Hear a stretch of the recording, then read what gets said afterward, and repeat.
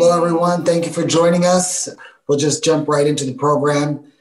We are so incredibly delighted to have you here joining us for the 19th annual Rwanda Prayer Banquet. This annual event is an opportunity for us to rededicate our nation of Rwanda to the Lord, and we just want to gather as friends of Rwanda, as Rwandan nationals, to celebrate our country, to pray together for our country, and to also to praise and worship the Lord and all the wonderful things He's done for our country and for our people.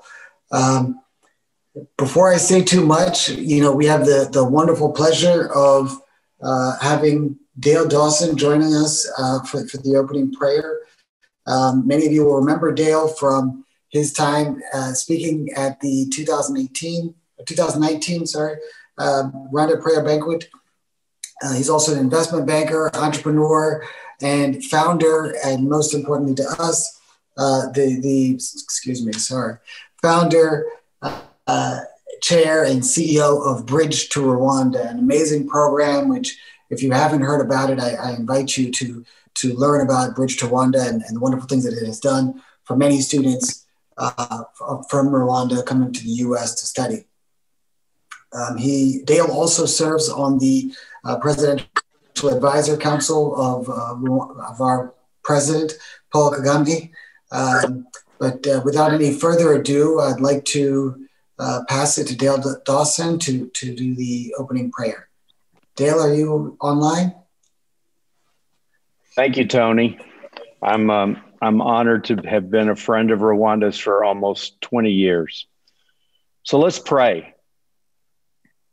Jesus, we know that you are with us, that your presence seeps through this gathering. We want to thank you for Rwanda. Thank you for its generous people and its selfless leaders. Thank you for Rwanda's enduring spirit, a spirit that never gives up and has never lost its faith in you. We thank you for holding Rwanda in your hands and for shaping it into an instrument of transformation, an instrument that you can hold up for the world as a demonstration of your power and the power of forgiveness, reconciliation, unity, and hope. Lord, we know you have a plan for Rwanda, and if it is your will, we pray that Rwanda will continue to be a catalyst for change and progress in Africa, setting a new standard for peace, integrity, order, and gracious hospitality, and rising as an international center of education, innovation, and entrepreneurship. Jesus, you know the pain and the disruption caused by the dark cloud of this deadly pandemic that has fallen across the whole earth for more than a year now. We pray that your spirit will comfort and care for those who are suffering and who have experienced great loss. And we pray that you will restore them and all of Rwanda, Africa, and the world to good health and a full and lasting recovery in this year, 2021. Lord, we know that despite its many challenges and obstacles, Rwanda will never be alone. In addition to your presence, love, and grace, you have surrounded this country that we love with a special circle of friends and countrymen and women all around the world. A global fellowship of friends who hold Rwanda in their hearts and prayers and will stand by it in all seasons with encouragement and support. Jesus, for the 19th time, we gathered together today for this Rwanda prayer banquet to honor and praise you for the work of your hands in Rwanda. We rededicate the country of Rwanda and ourselves, its people, its leaders, and its global family of friends to love and serve you.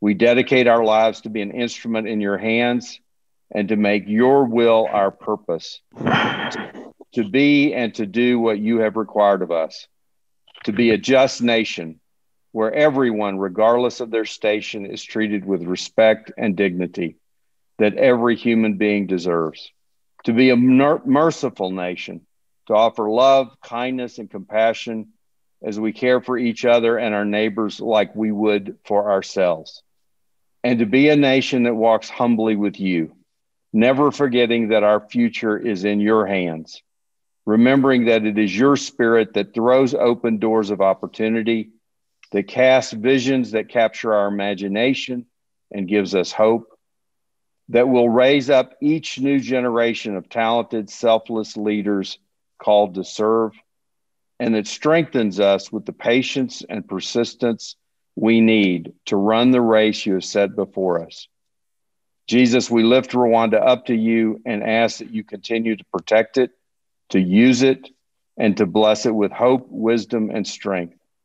We pray this prayer in your holy name, Jesus. Amen.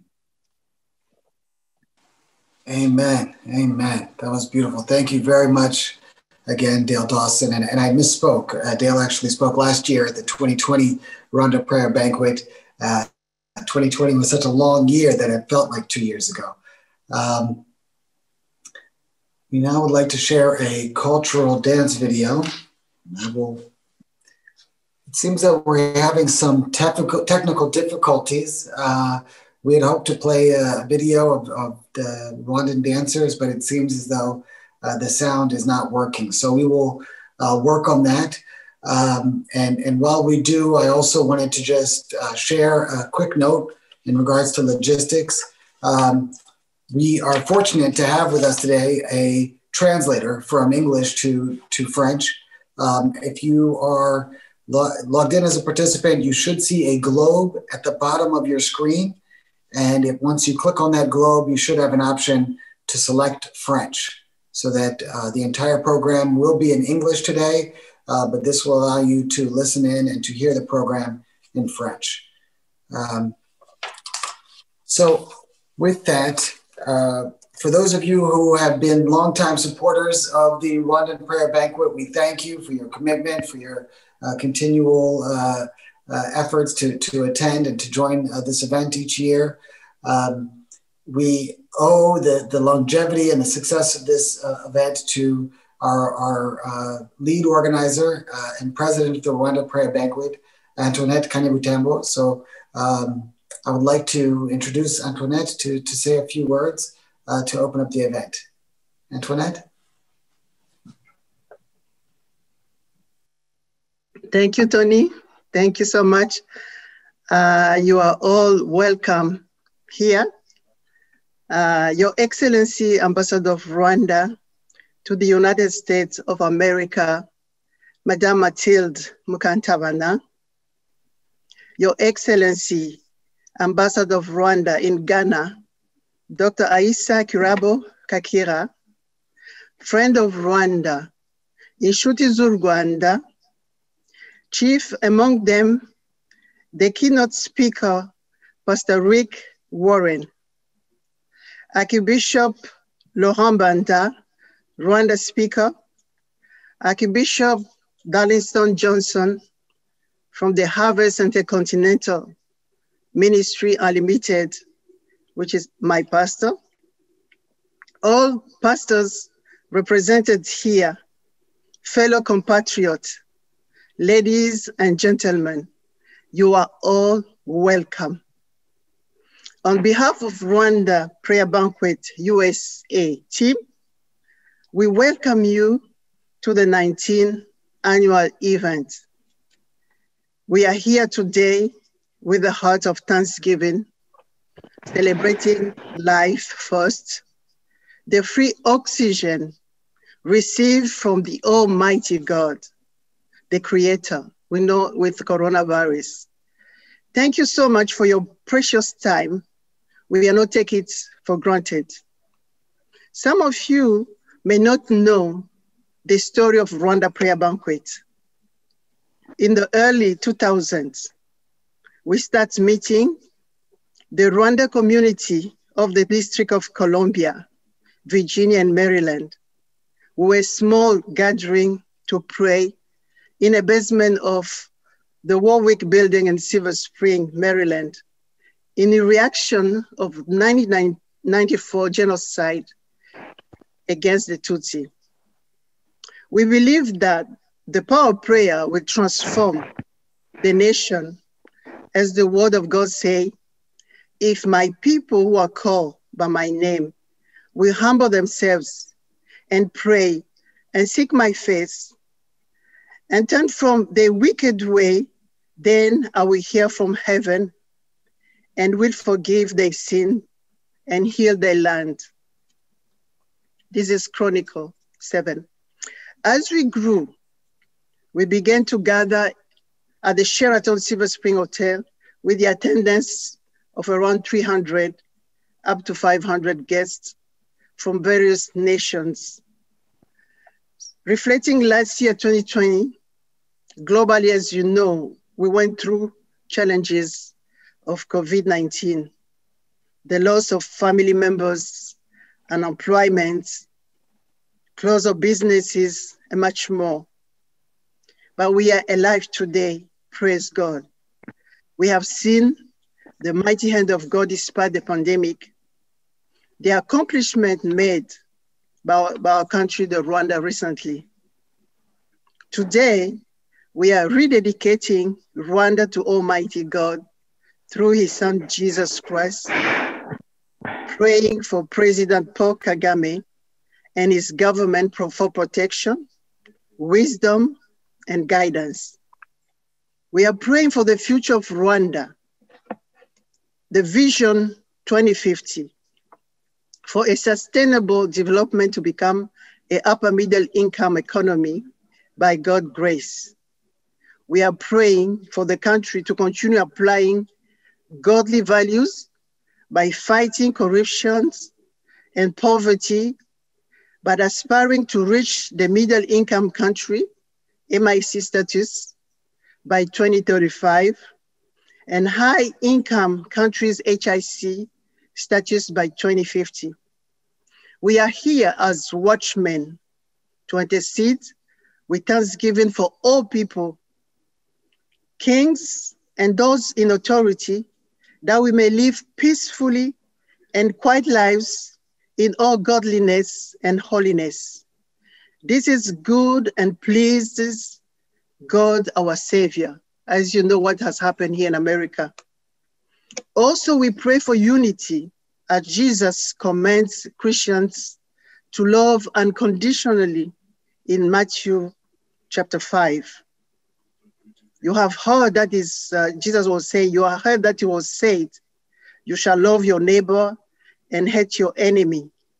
But I say to you, love your enemies, bless those who curse you, do good to those who hate you, and pray for those who despitefully use you, persecute you, and you may be sons of your Father in heaven, for he makes his sun rise on the evil and on the good, and send rain on the just and on the unjust.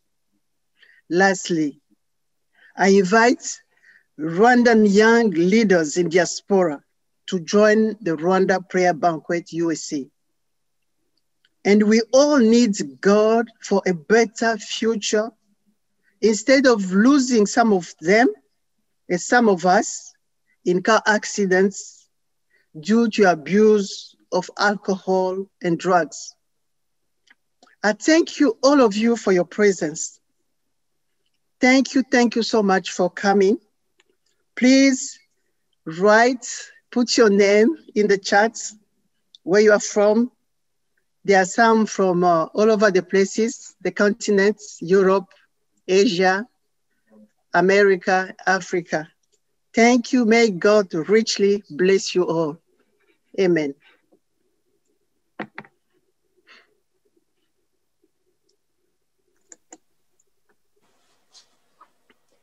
Thank you, Antoinette. We really do appreciate your words. And then, yes, indeed, I'm reading in the chat that we have participants from North Dakota, Maryland, California, Moscow, Kigali, many people connecting from Kigali, Philadelphia. So we really do welcome you. And I realize also that I failed to introduce myself. My name is Mutoni Karasani. I'll be your MC today. And it is a real honor to be here with you. Thank you again for connecting and for joining this event. We're super excited about the speakers we have for you today. But first, I would like to ask Melissa Ano to join and just to start us off with a small gospel performance. Amen. Join me as we talk about the goodness of our God, how awesome He is. My God is awesome. He can move mountains, keep me in the valley, hide me from the rain. My God is awesome, heals me when I'm broken, strength where I've been weakened, forever He will reign. My God is awesome, awesome, awesome. Awesome, my God is awesome, awesome, awesome, awesome, my God is awesome, Savior of the whole world, giver of salvation, by His stripes I am healed.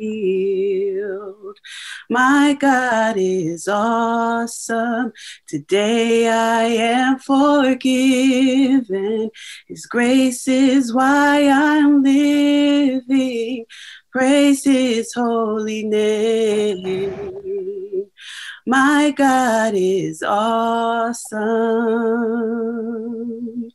awesome, awesome, awesome. My God is awesome, awesome, awesome,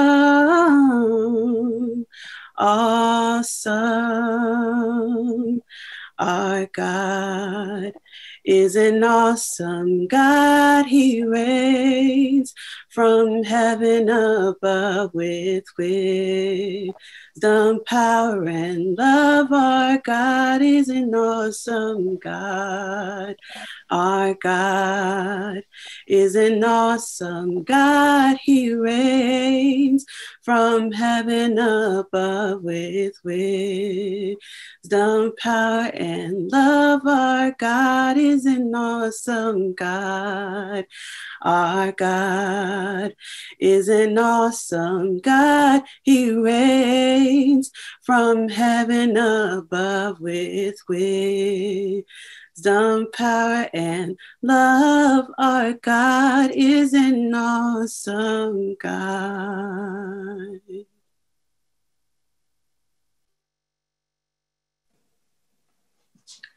Beautiful. Wow. Beautiful. Absolutely beautiful. Thank you so much, Melissa. I've heard Melissa perform so many times. I think this time with no music and everything, you really appreciate the beauty of her voice. So thank you again. We're very fortunate to have, as I mentioned, many high-level speakers today that we're really excited about. Our first keynote speaker is Pastor Rick Warren, who many of you know. And we are fortunate to have in our community, Eric Munyamana. Eric has been a past speaker at Rwanda Prayer Banquet, and he will formally introduce Pastor Rick Warren. So without any further ado, Eric, are you there? Great. Yes, I am very much there. Can you hear me? Yes, and you look great too. Thank you, Tony. It's a great privilege and a pleasure to introduce Pastor Rick Warren to everyone. So Reverend Dr. Warren, as you can officially call him, although he likes to just be called Rick or Pastor Rick, there is a lot to say about him. And if I go through everything I know about him or what people know about him, that may turn into a preaching, and I'm not the preacher of today. So I'll do my best to say the best I know and what I know about him. And I will introduce him not as someone I have read about, but someone I have closely watched and walked by for over 15 years. What a privilege. So when you read his bio, there are things you will see and you will know. It's obvious. He's the senior pastor of Saddleback Church based in California with so many other campuses in many places of the United States and of the world. And he's the author of the famous book that many of you have read, and including me, a book that has changed my life, A Purpose-Driven Life. He's also the visionary and the founder of the Global Peace Plan, which is now thriving throughout every country of Africa and many countries on the different continents of the world. But that is after a national-wide model of the peace plan was successfully launched and implemented in Rwanda from 2005 at Saddleback Church under Pastor Rick's leadership, in partnership with the church leaders of Rwanda, the government leaders in the business. And so that's when it was launched 15 years ago. And by the 2020, during COVID, when everything was shut down and everyone was locked in, the peace plan expanded to the remaining countries of Africa, that now it has been launched in all 55 African nations under the leadership of Pastor Rick Warren. He's also the executive director of Finishing the Task, which is a coalition that desires to see that there is a Bible, a believer, and the body of Christ in every unreached people group and place in the world. He loves Rwanda so much. And he and his wife, Kay Warren, they oversee HIV and AIDS and orphan care initiative that has transformed the lives across the world, and many other initiatives that has impacted lives around the world, including Rwanda. He's been to Rwanda so many times that because, when you keep going home, you'd stop counting. So you can't say how many times. And one of his favorite words when he arrives in Rwanda, to show how much he just is a Rwandan, he says, "Ndi murugo." That's his favorite word. So for those of you who met him in Rwanda when he's there, I like to say, "Ndi murugo." And he will tell us more about that. And so one of the things I also know that's unique, you won't read in his bio, he remembers the names of the people he has met. When he's in Kigali, for example, when he goes to the hotel where he checks in, he remembers the names of the waiters and the waitresses. So he always remembers the names of the top leaders, and he remembers the names of people who have served him or who have been around him. That's an amazing, so connected, so relational. If you come at Saddleback Church, where he's leading, where he's based, Rwanda is featured in everything at Saddleback Church. And he has used the model of Rwanda, the healing, the recovery, the leadership, every best practice of Rwanda to extract and share life-transforming and top-notch leadership teachings around the world. And among the leaders he always deal with leaders from what we call the three legs of the stool: the faith sector, the private sector, and the public sector. He never misses that integration, that synergy that brings holistic transformation of lives in a country. That's one of his favorite audience. And he always has a biblical message that is doable, relevant, practical, cross-denominational, cross-generational to everyone in his audience. That's something I know about him that's unique. And lastly, every place I've seen him or wherever his message has been shared, it has always been like an edge and a catalyst of unity among diverse groups of people, because they all want to hear what he says, because he gets it from the word of God. And then they all want to apply it because, God's word is unifying. And everyone hears it in their context. He's a passionate friend and believer in Rwandans and Africans in general. So ladies and gentlemen, please help me welcome our own and beloved Pastor, Reverend Dr. Rick Warren. Markazi Chane, thank you. And I say maraho to everyone, maraho, maraho. Hello, everyone. It's so good to know that I'm with dear friends. I see the names of so many people that I love and respect. And it is always such a great honor to be with you, to be invited to speak to you at the annual Rwanda prayer banquet here in the United States. You know that I love Rwanda. Have I told you lately that I love you? I love you all. You're great friends, and I thank God for you. As most of you know, I've spent a lot of time in Rwanda over the past 16 years. I've sent our Saddleback church members. I've sent members, literally almost 30,000 of our members have been sent to 197 nations. But by far, we've sent more members to serve in Rwanda than any other nation, most other nations combined. Over 2,000 members of Saddleback Church have served in some capacity in Rwanda. And as you know, I've got dual citizenship. So before I share the word of God in this prayer banquet, I'd like to just say thanks to dear friends who are leading this program. Ambassador Mathilde, it's good to see you. I love you so much. Ambassador Aisa, I hear you're with us, and I thank you. You both of you have been dear friends for so long. Archbishop Mbanda, Laurent, I love you. I thank God for you. You are a co-worker in Christ, and I love you. Tony Mutoni Karasani, good to see you. Antoinette, Kanya Butembo, good to see you. Pastor Arsene Manzi, Pastor Rose Matabaro, Pastor Assumpta Baingana, all of you, dear, dear, wonderful friends. I love you. Dale Dawson's on this call. I love you, Dale. And of course, Eric Munyamana, my compatriot and co-worker and fellow peace leader as he leads the peace plan. First, Eric led the peace plan in Rwanda. Then he became the leader of the peace plan all over the entire continent of Africa. And you may not know this, but now he leads it for around the world. And we're working in South America, in which he's doing a whole lot there. Now, last year, our entire world faced what I call 5 major storms. We had what I call the global infirmity, the sickness, the global infirmity, which is the COVID-19 virus. We had the global infirmity. We had social instability, many, many countries, many, many nations.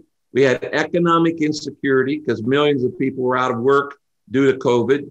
We've had racial inequality here in the United States, which we are fighting for justice and equality. And we've had political instability. Now, these are all 5 different storms that as we come to prayer this year, we know we've been battered by them. And I know you've heard people say, well, we're all in the same boat in these storms, but that's not true. That's not true. We're not all in the same boat. We're all in the same storm. We're all around the world facing the same storms, but we're in different boats. Some people are going through this storm in a large yacht. And if you have internet access and you can work from home and you haven't lost your job, you're probably doing okay with this. But other people are in a rowboat and that without paddles, and they've lost their job and they're just barely getting by. And then some people are like in the ocean, just holding on to driftwood in the storm. They don't even have a place. I mean, how do you shelter at home if you're homeless? Now, there are actually 2 different pandemics that are going on right now around the world. There's the physical disease of COVID-19, the physical disease, but there's also the emotional dis-ease, the stress that COVID-19 has called.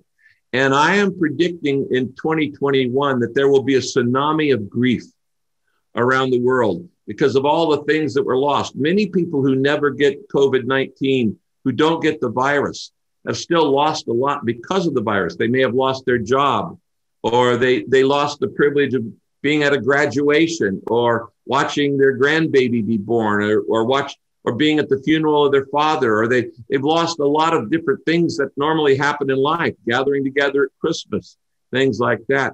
And so wherever there's loss, there's grief.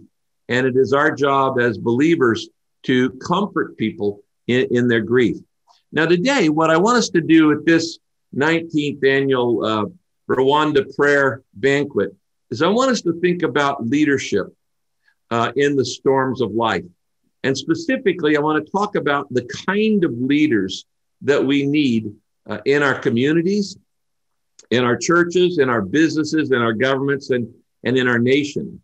And the reason I chose this theme, the kind of leaders that can be trusted, what are the characteristics of trusted leadership? And we're going to look at 4 of them. And the reason I want to talk about these, because the very fact that you're participating in this Rwanda prayer banquet indicates to me that you're a leader. So you should be interested in what are the qualities that cause people to respect you and trust you as a leader. You know, friends, over the past 40 years, I've been training leaders. I've had the privilege of coaching, training over 500,000 leaders in 164 nations. And it has been my honor to advise and befriend many prime ministers and presidents and CEOs and other world leaders and leaders around the world. I've prayed at several of their inaugurations of prime ministers and presidents, including my dear friend, President Paul Kagame. One of the fundamental facts of leadership is this: all leadership is built on trust.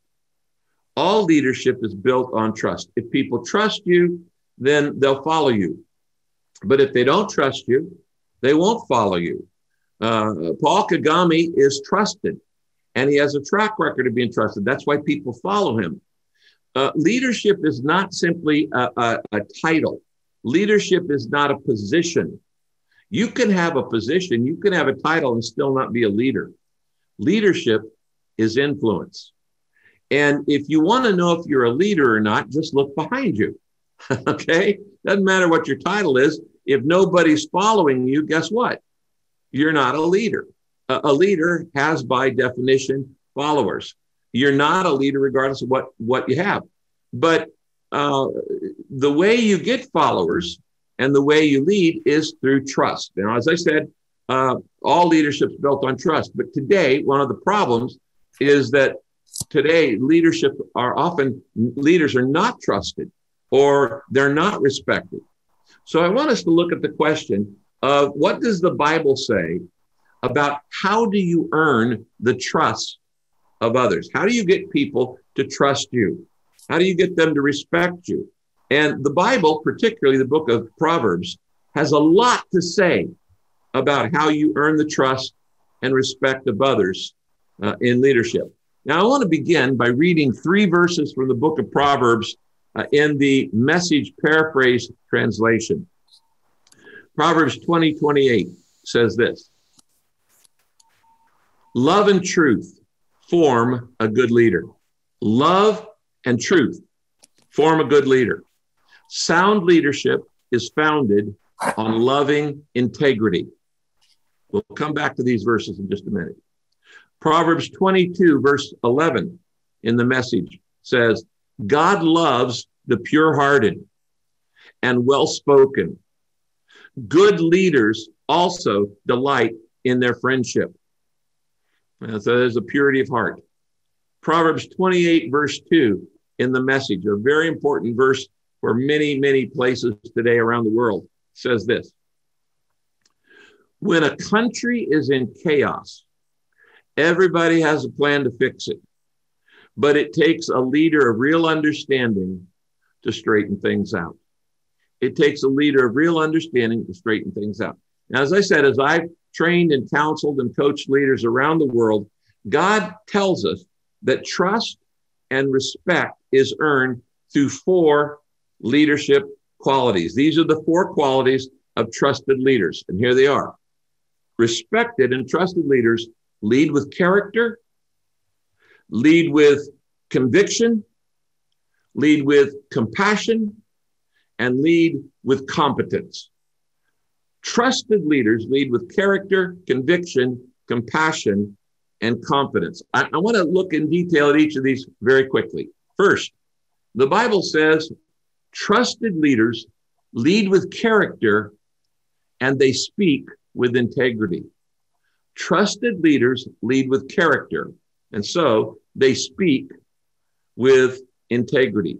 We need leaders who don't shade the truth, who don't beat around the bush, who don't lie, who don't tell us things that are false.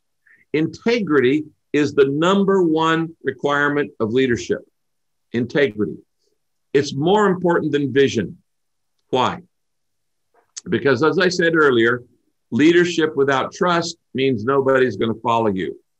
But all trust, listen, all trust is based on truth. If you tell the truth, people trust you. If you lie, people don't trust you. That's why integrity is the first quality of trusted leadership. Trusted leaders lead with character and they speak with integrity. Proverbs 17 verse 7 says, respected people do not tell lies. And one of the benefits of always telling the truth is that it gives you personal confidence because you don't have to remember who you lied to. If you told one person one thing and told somebody else something else, then you have the stress of always having to remember, what did I tell them? But if you tell the truth to everyone, you don't have to have a good memory. Proverbs 10 verse 9 says, the man of integrity walks securely. When you find an insecure person, it's often because they're being dishonest and they don't want people to see the real them. They don't want to see. Integrity is more than honesty. Yes, it includes honesty, but integrity means wholeness. It means what you see is what you get. It means I'm exactly what I appear to be, that I act the same with the Queen of England as I do with my grandchildren, as I do with the stranger on the street, as I do with members of our church, that I don't wear a mask. You know, thousands of years ago in ancient Greece, the play actors in a play, when they would put on a theater and put on a play, one actor would often play several roles. And they would come out with a mask, holding a mask, and they would play one role in the play, and then they'd go back, change mask, come out, and play another person. And then they'd go back and change mask, come back and play another role. And so they were different roles and different masks. The Greek word for that person is hypokritos. Hypokritos. It's what we get the English word hypocrite from. You're always wearing a mask. Integrity means you don't divide up your life into segments and say, this is my social life, this is my church life, this is my business life, this is my government life, and you act different ways in different ways. Integrity is not a slice of the cake, it's the whole cake. It's not a slice of the pie, it's the whole pie. And so if I want to be trusted, I have to tell the truth. And that means trusted leaders lead with character and speak with integrity. Why? Why is a man or a woman secure if they have integrity? Because they have nothing to hide. Now, number two, not only do trusted leaders lead with character and speak with integrity, trusted leaders lead with conviction and they serve with intensity. Trusted leaders, if you want to be trusted, if you want to be respected as a leader, you have to lead with conviction and serve with intensity. That means you give it whatever you've got because you believe in what you believe in. Do you know the difference between a conviction and an opinion? A conviction is something, an opinion is something you'll argue about, but a conviction is something you die for. Right or wrong, for good or bad, if you study history, you will discover that the people who made the greatest impact on the world, right or wrong, for good or bad, were those, they weren't the smartest, they weren't the best educated, they weren't the wealthiest, they weren't even always the most talented, but the people who changed the world had the deepest convictions. They believed what they believed with intensity, and they served with intensity, and they knew what they were willing to die for. Do you know what you're willing to die for? What are you willing to die for? You're not really ready to live until you know what you're willing to die for, until you know the answer to that question. Now, trusted leaders lead with conviction and they serve with intensity. A lot of people work with intensity, but they're not serving others. They're not working for good. They're not serving. They're just working with intensity. You serve with intensity. Proverbs 14:22 from the Bible says this: You will earn the trust and respect of others if you work for good. If you work for good.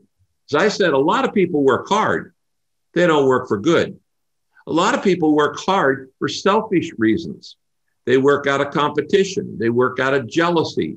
They work out of greed. They work hard out of resentment or anger. They work out of a desire for applause or fame. The Bible doesn't say just hard work will succeed. It says if you work for good, then you'll have trust and respect. I have a good friend of mine named David Beasley, who was a governor here in America. And I took him with me to India as I was training about 22,000 poor pastors in India during a week. And God really gave him a heart for the poor. And he decided that he was going to have a conviction that he had to do something to help the poor. It became a conviction in his life.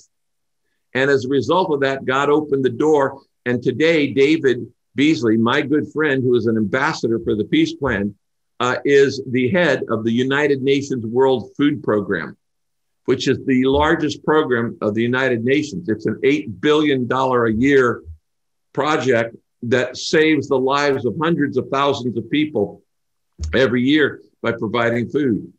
And David not only speaks with integrity and has character, but he serves with intensity through his conviction.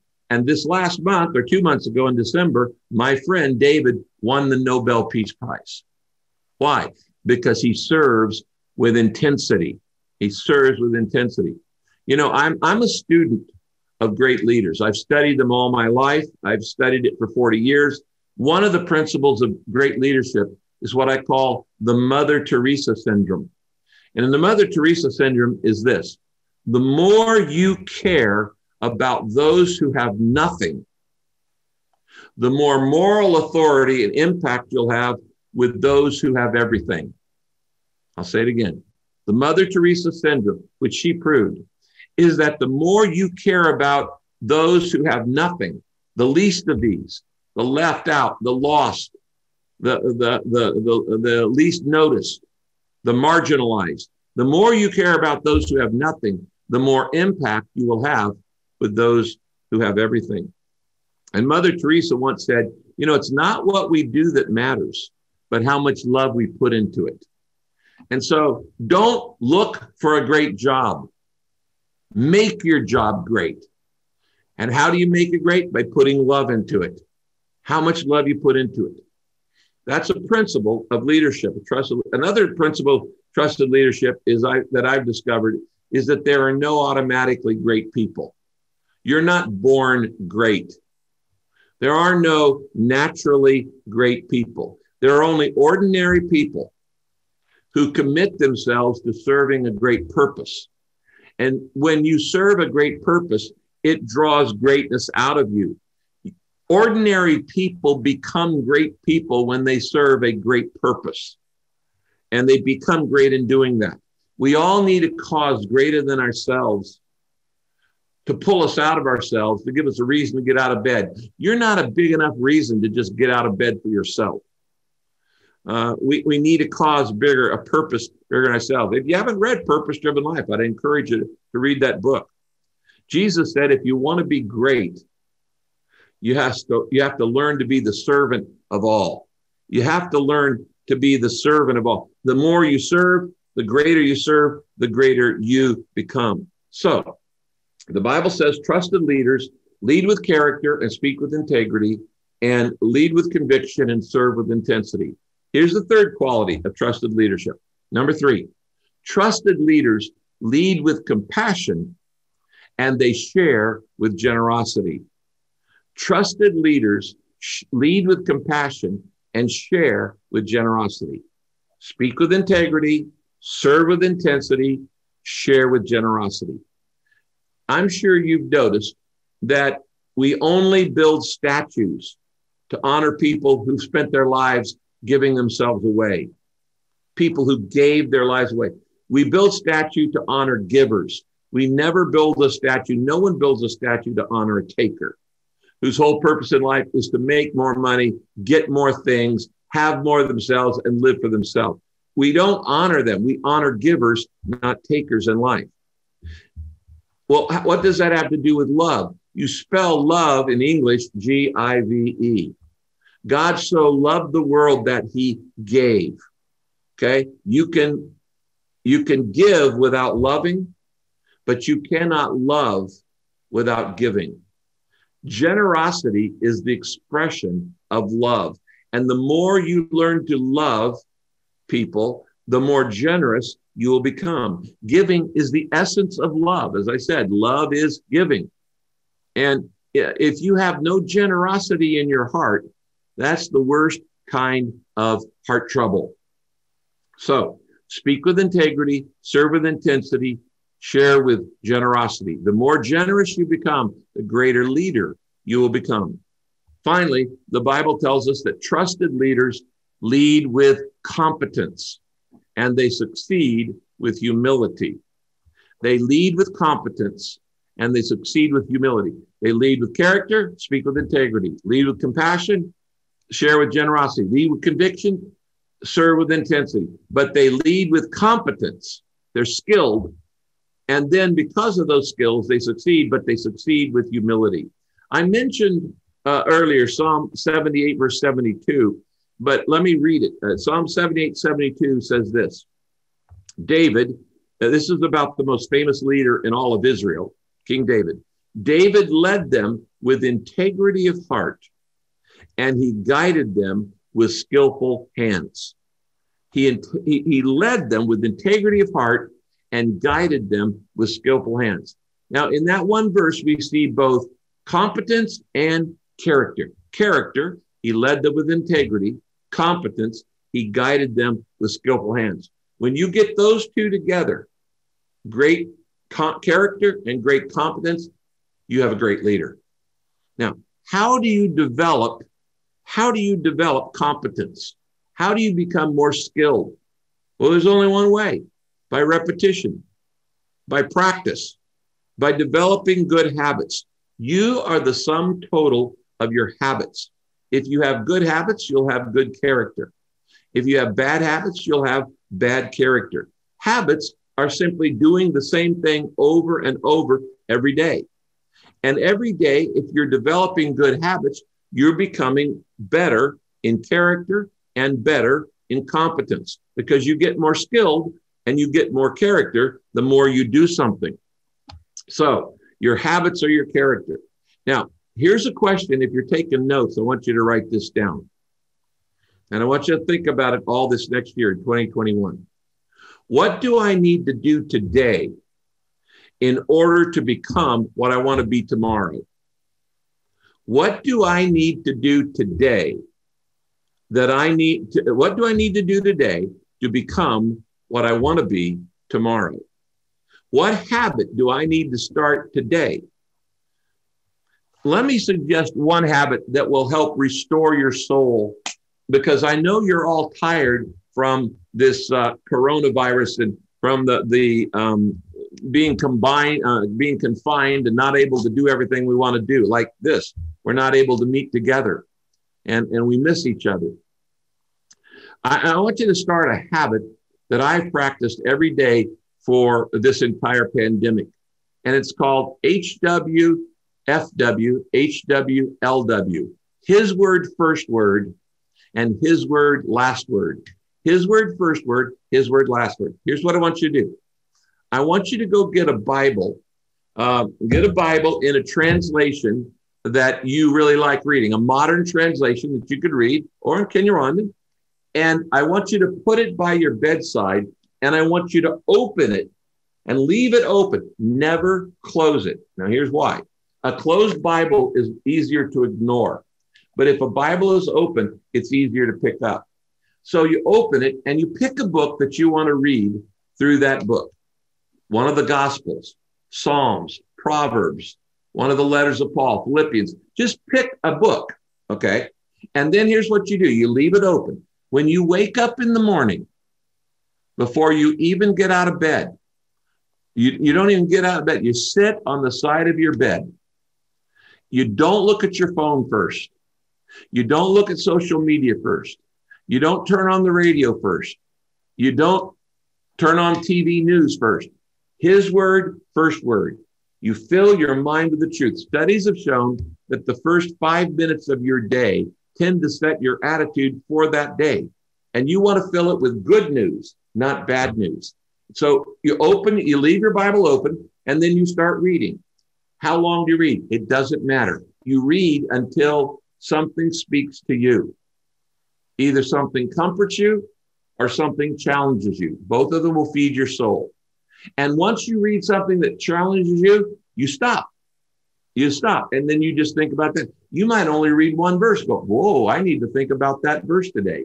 You might read 5 verses. You might read a chapter. It's not a set amount. You read until God says something to you, comforting or challenging. And then when you get that verse, you stop.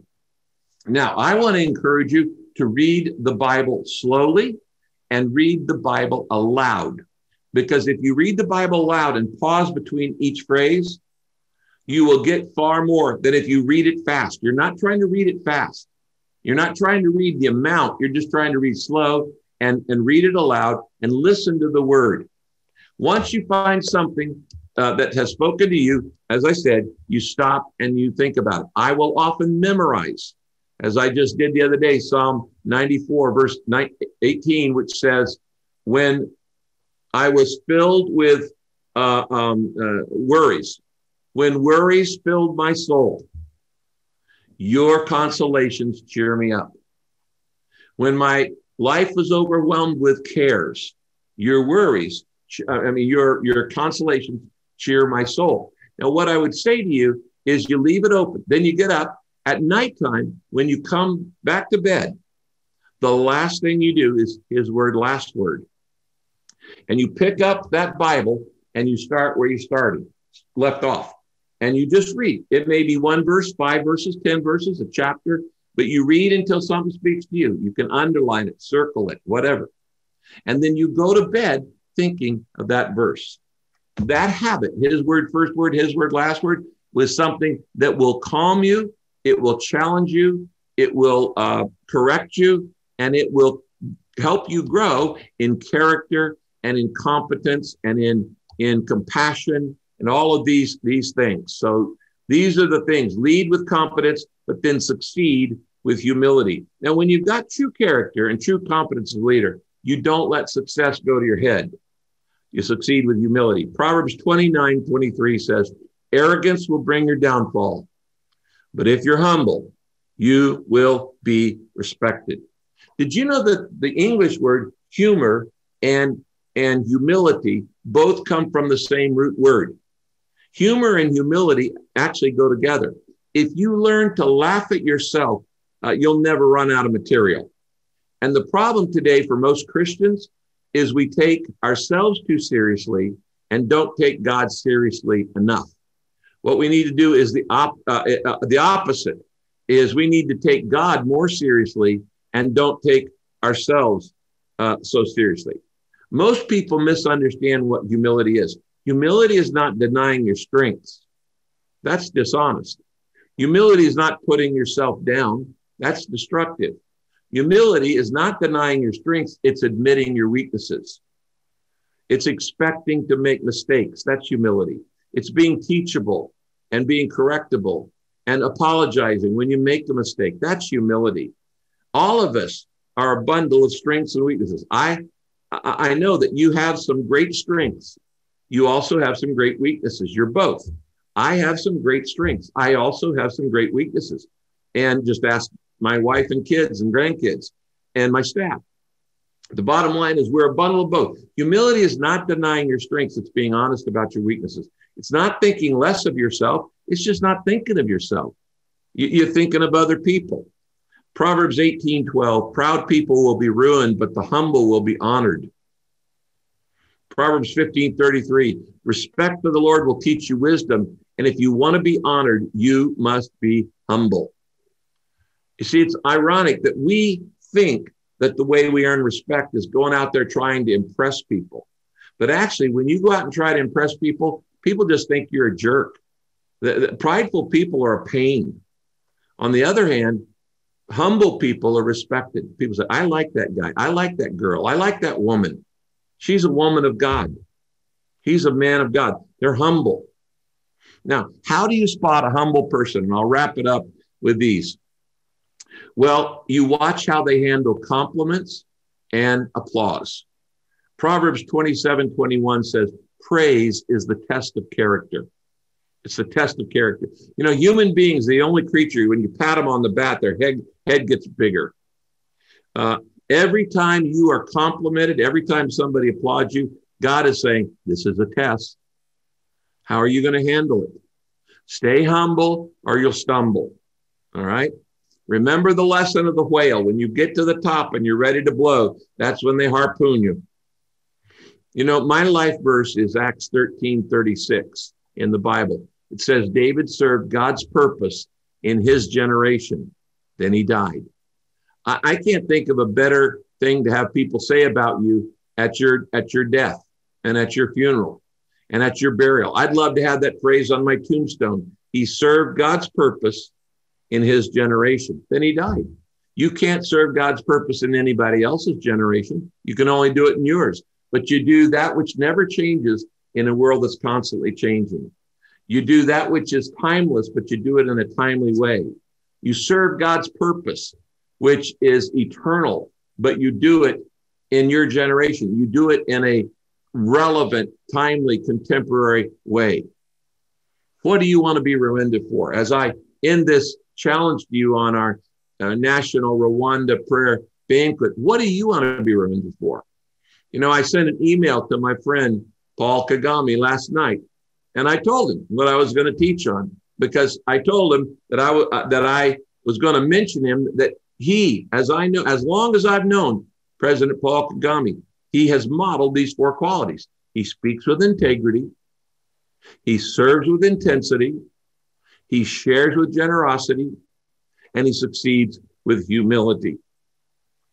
What Rwanda needs is more leaders like that.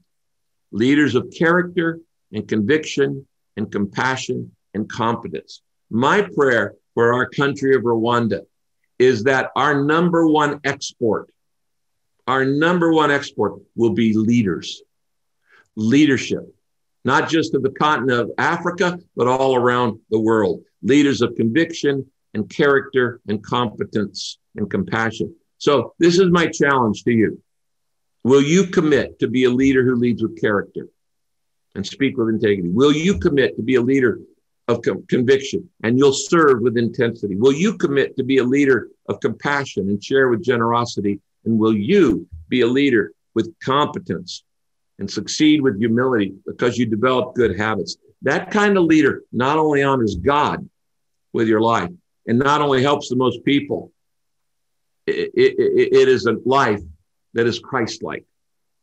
So may God bless you, and may God continue to bless Rwanda. Let me pray a prayer of blessing. Thank you. Father, I want to pray for all of the leaders of Rwanda. I pray, first of all, for President and Mrs. Kagame. Dear friends, I thank you for their leadership. I thank you for their courage, their conviction, their competence, their compassion.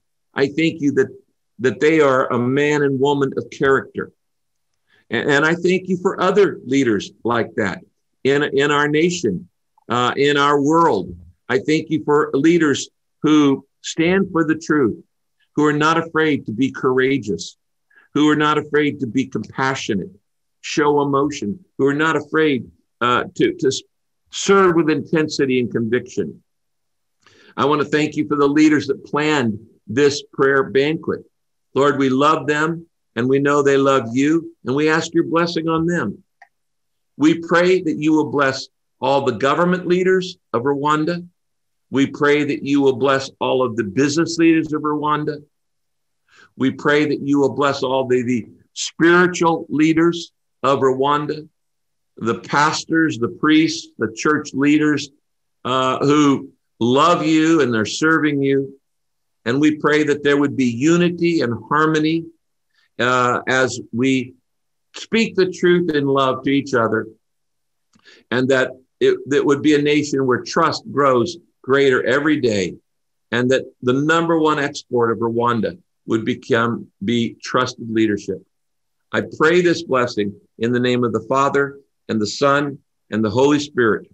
And everybody said, amen. God bless you, everybody. Amen. Amen. Wow. What a beautiful speech. What a beautiful prayer. Thank you so much, Pastor Rick Warren, for blessing us. As he was speaking, I was thinking, do I have to speak after him? But let me serve with intensity as your MC and not shy away from my duty just because of what a great speaker Pastor Rick Warren is. We wanted to share a couple of quick points for logistics. One, if you are in the chat, please make sure to use the drop down and find where it says all panelists and attendees. I noticed that there are many comments that are being shared with the entire group, but you're clicking on all panelists. And so I want to make sure that I think we're over 130. I'm not sure Melissa might have the correct number, but I believe we're over 130 people joined from all around the world. We've had people who have written in the chat about connecting from California, North Dakota, Maryland, Moscow, Russia, Kigali, Rwanda. So please do share also where you're connecting from. We'd love to hear all the wonderful places that everyone is connecting from. And for everyone that, has been blessed as I was blessed by Pastor Rick Warren's sermon just now. I hope that you are taking notes. I hope that you walked away with some lessons there about how to serve with character, conviction, compassion, and competence. But as we sit and reflect on these words that we've just heard, we wanted to play a quick song for you by Pastor Arsene Manzi. This video was recorded specifically for this event by a pastor in Rwanda. And we will play that video now. Thank you again for joining, and please enjoy this song.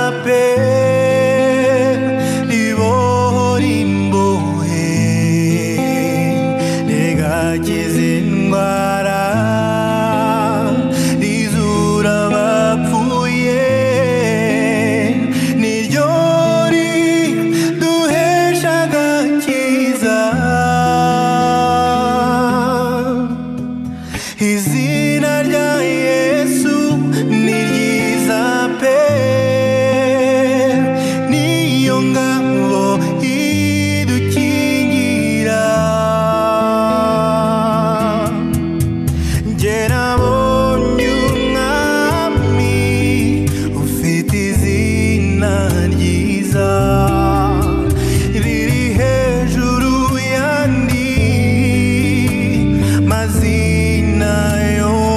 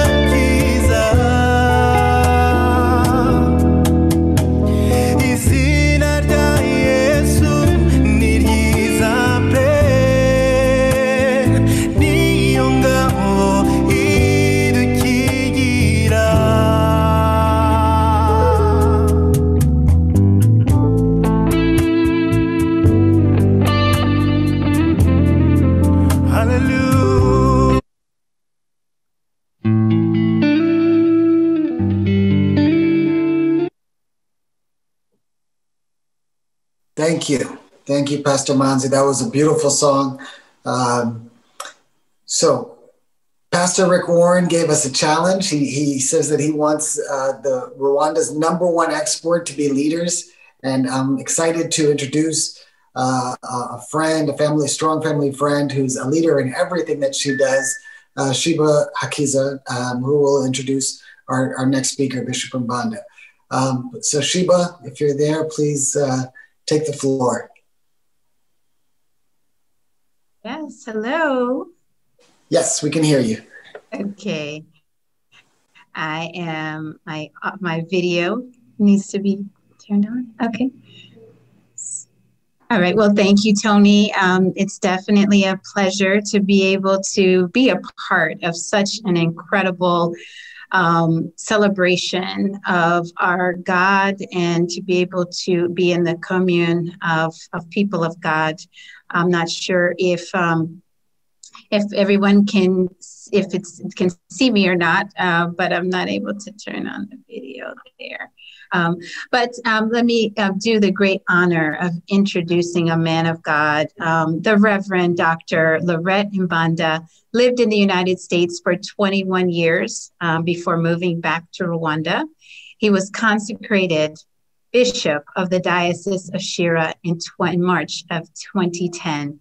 He was elected the 4th Archbishop and Primate of the Anglican Church of Rwanda and Bishop of the Metropolitan Diocese of Gasabo in 2018. Mbanda is heavily involved in the Anglican Commune and currently serves as the Vice Chair of Global Anglican Future Conference, a trustee and grantor of Global Fellowship of Confessing Anglicans. He is married to Chantal Mamboleo, father of 3 children and 1 grandchild. Archbishop Mbanda has traveled, lived, and served in many countries. He served with Compassion International for 18 years, where he held several positions in the organization, including Vice President for African Region and Vice President of International Program Development. He has served on several nonprofit organization boards, including serving as Vice Chairman of the Global Board of Directors for Compassion International, Chairman for Food for the Hungry, Board Member of International Justice Mission, Opportunity International, and chaired the Board of Kigali of Education in Rwanda. Currently, he is Chairman of the Peace Plan Rwanda and Vice Chair of Rwanda Interfaith Council.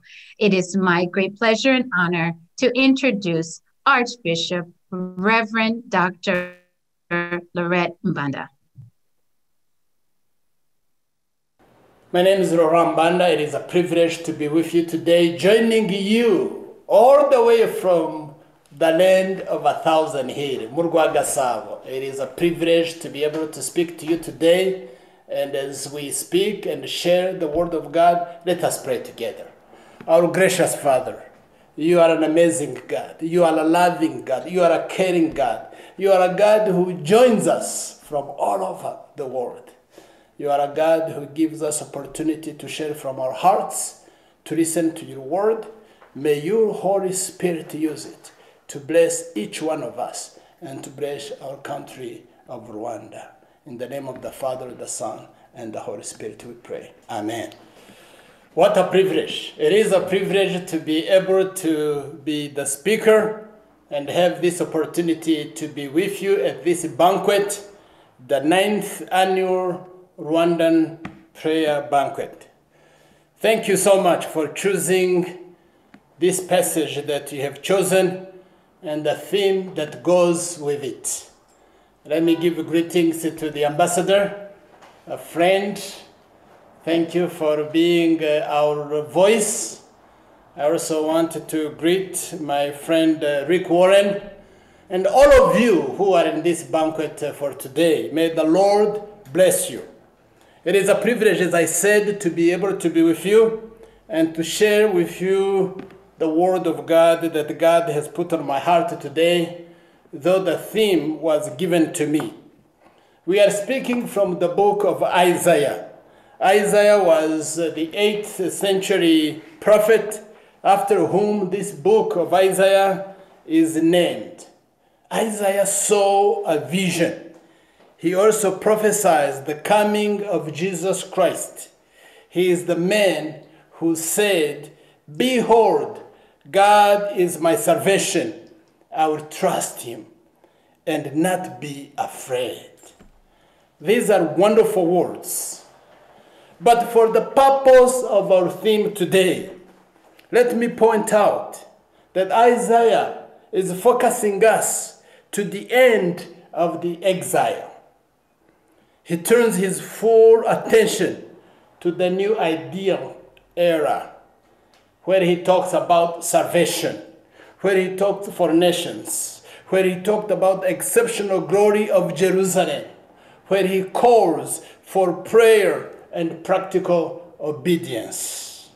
He provides a challenge for the watchmen to do their job until Jerusalem is restored, until people are established, until peace is established, until security is established, and good economy.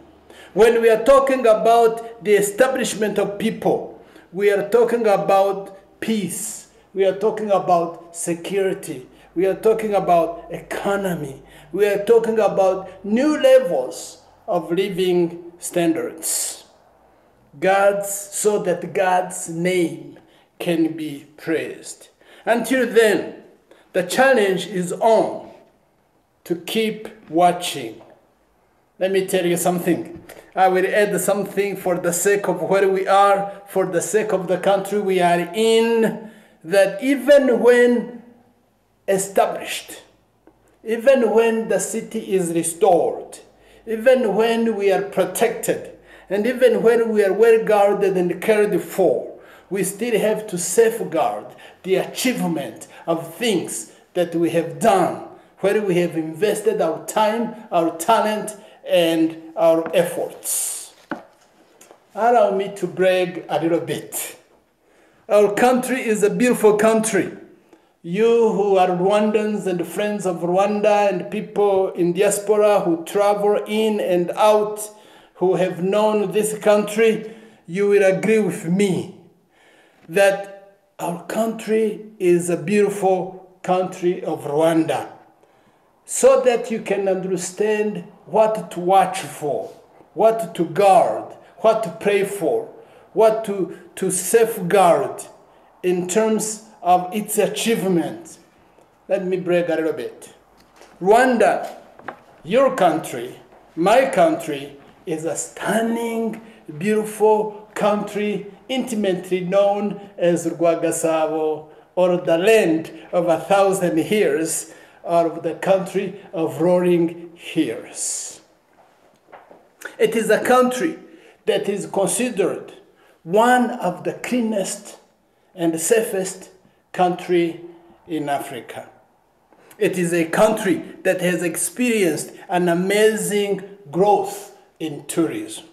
It is a country that has achieved impressive development gains since 1994. I used to work with a non-profit organization in areas of development, and many times we would try to measure and look at the indexes of development and the indexes of different things to kind of somehow be able to rank a country in certain categories and fields.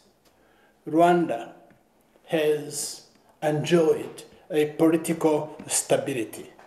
It has enjoyed an amazing economic boom that has risen up to 10% plus before the COVID pandemic.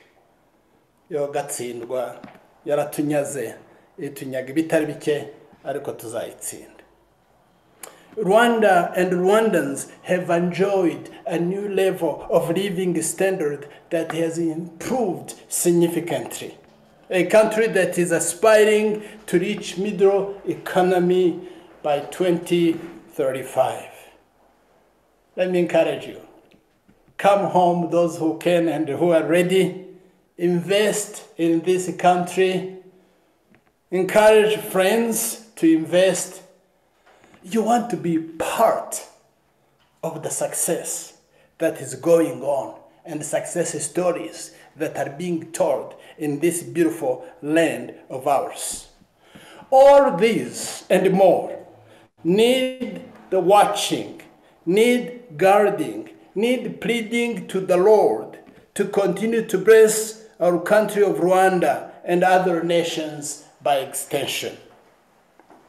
Blessing the people of Rwanda is to keep our leaders strong. Pray that our leaders will be kept strong, that they will have the spirit of discernment on day-to-day decisions that they have to make. Isaiah 62. It is about salvation. It is about restoration of Jerusalem. It is about God's promise of restoration to come. It is about fulfillment of his promises to his people. It is about God's goodness. And when we are talking about God's goodness, we are talking about God's provisions. We are talking about God's protection. We are talking about God's forgiveness. It is about God's goodness for peace. It is about God's goodness for security. It is about God's goodness for prosperity of his people. Let us read this beautiful theme that you have chosen, and I will read for you. It says, I have set watchmen on your walls, O Rwanda. This O Rwanda has been replaced. Before it was saying Jerusalem, but let us claim it for now. I have set watchmen on your walls, O Rwanda. They shall never hold their peace day and night.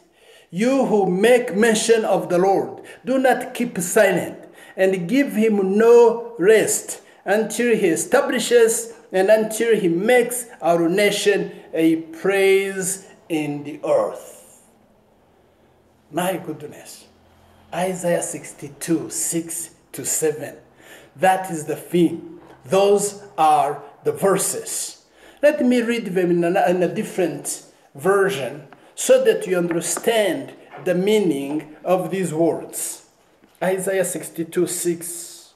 I have posted, I like that word posted, over the word set. I have posted watchmen on your walls, O Rwanda. They will never be silent, day or night. You who call on the Lord, give yourself no rest.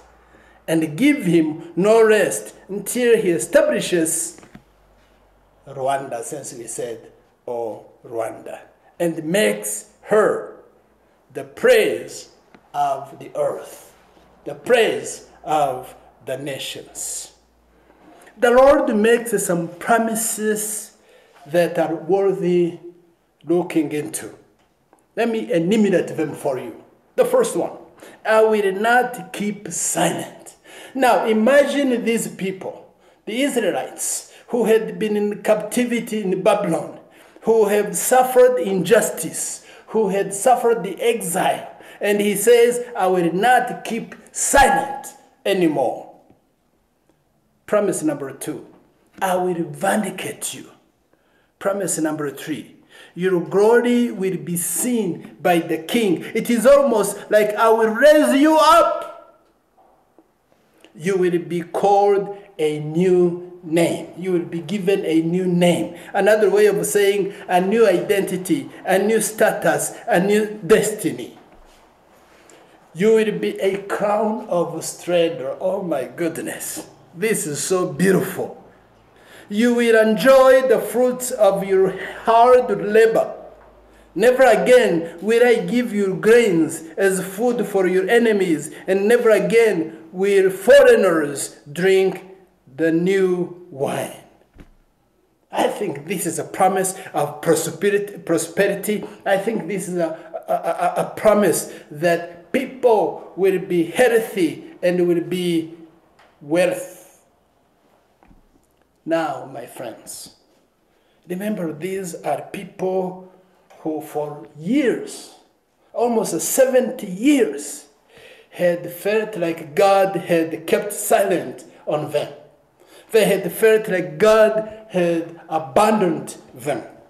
They suffered an exile that seemed to go forever and ever.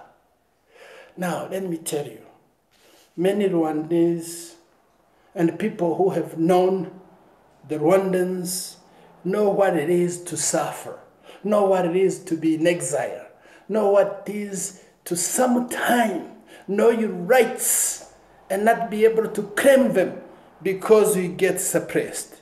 They know the abandonment of what happens when the genocide against the Tutsi happened and the world watched without coming to rescue. People who have suffered, when you say, I will not keep silent, they can hear you. When you say, I will vindicate you, they can hear you. And this is why. When you look at verse 6 and you look at verse 7, to these who had felt abandoned, to these who had suffered an exile, God comes to them with an uplifting message. And he says, take me serious. I will commission, I will appoint watchmen. This time it is like God is saying, enough is enough. It is my time to come in, to intervene, and I'm going to use people who obey me and trust me. I'm going to use leaders in the government. I'm trying to use leaders in the private sector. I'm going to use leaders in the religious sector. I'm going to use believers, you and me, as watchmen. Isaiah and his words are challenging to you and to me. We are challenged to keep watch, to do our parts. Historically, Israel had many enemies. The city of Jerusalem had thick, high walls around the entire city. In fact, many olden days cities had walls around them for protection. There are some nice examples in the scripture about watchmen and their roles. In Hebrews 13, verse 17, it says, obey your leaders, and submit to them, for they are keeping watch over your soul.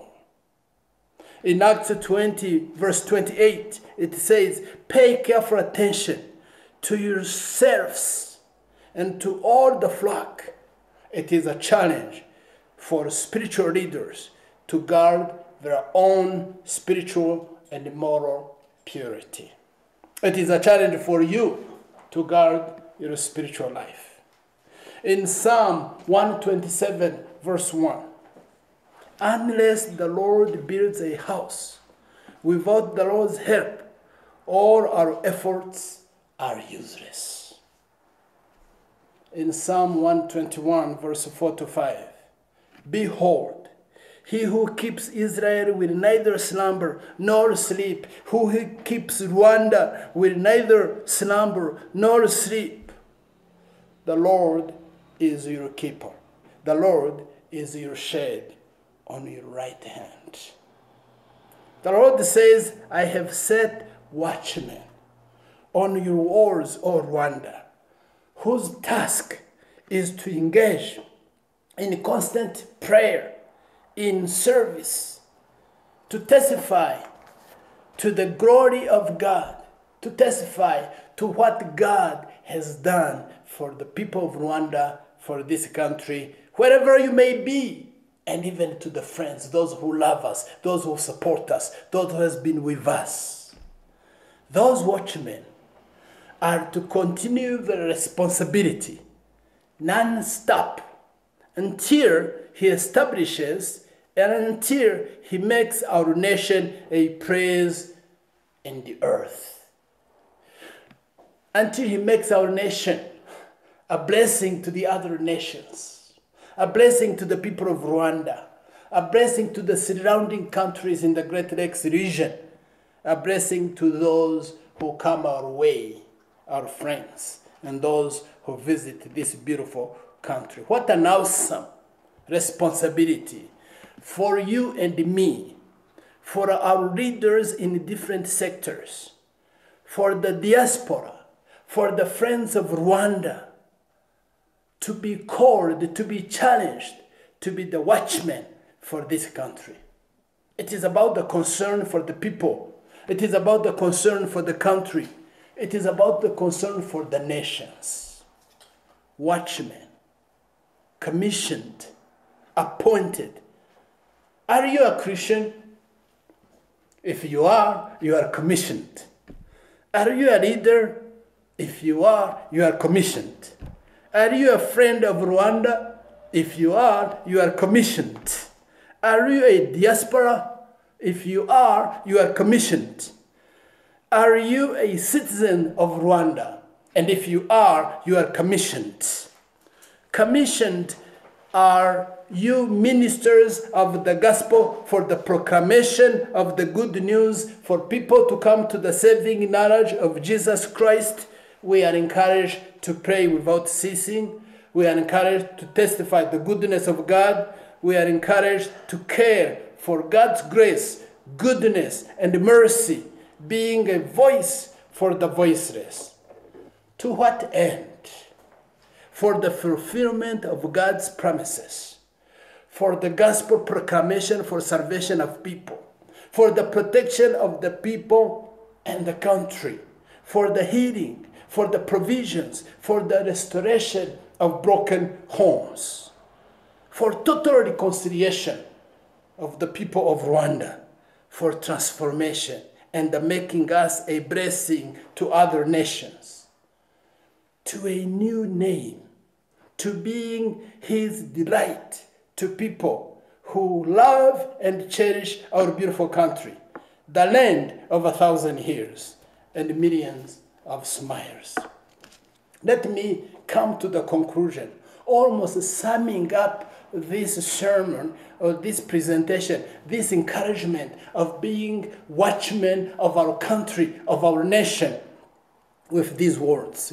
Words from Hebrews 10, 22 to 25. They say, let us draw near with a true heart in full assurance of faith, without hearts sprinkled clean from an evil conscience, and bodies washed with pure water. Let us hold fast to the confession of our hope without wavering, for he who promised is faithful. And let us consider how to stir up one another to love and to do good works, encouraging one another, and all the more as you see the days drawing near. These verses, these words, call for serious thinking about other Christians with a purpose to stir them up in love and service, to strengthen each other in faith, and living like followers of Jesus Christ, so that others may know him and desire to come to him and be blessed. The Lord has posted watchmen over our nation, over our country. I like what St. Augustine said. I desire to always be found praying or preaching. My brothers and sisters, Rwandans, wherever you may be and you are, pray for this nation. Testify to the goodness of God, of what he has done for us. Steer each other, encourage one another to love and to do good works. May the Lord bless you. And all of this in the name of the Father, the Son, and the Holy Spirit. Blessings to you all. Amen. Join me to pray for this country of Rwanda, to pray for Rwandans all over, and to pray for our friends, to pray for this pandemic, COVID-19. Let us pray. Our gracious Father, you are a loving God. You care for us. And we come together as Rwandans from all over and friends of Rwanda, those in diaspora, those in this country, to pray, Father, for our country of Rwanda, to pray for our President Paul Kagame. We pray, Father, that you will give him wisdom. We pray that you will give him a spirit of discernment. We pray that you will strengthen him, Lord. We pray that you will bless him and his family as he continues to lead this country of Rwanda. We pray for those who help him in the different levels of the government. May you bless them, Father. May you protect them. May you guide them. We pray for Rwandans all over the world, wherever they may be. We pray for the friends of Rwanda, Father, that you will bless them. We pray for the openness of this country and the opening of our arms to those that come our way. May you bless them with us, Father. We want to pray for our Rwandan families that are broken. We pray, Father, that your Holy Spirit will minister to the people. We pray for the families that are doing well, that, Lord, you will use them for the encouragement and the reaching to the others. We pray for our children throughout the whole country, some in school, others not in school.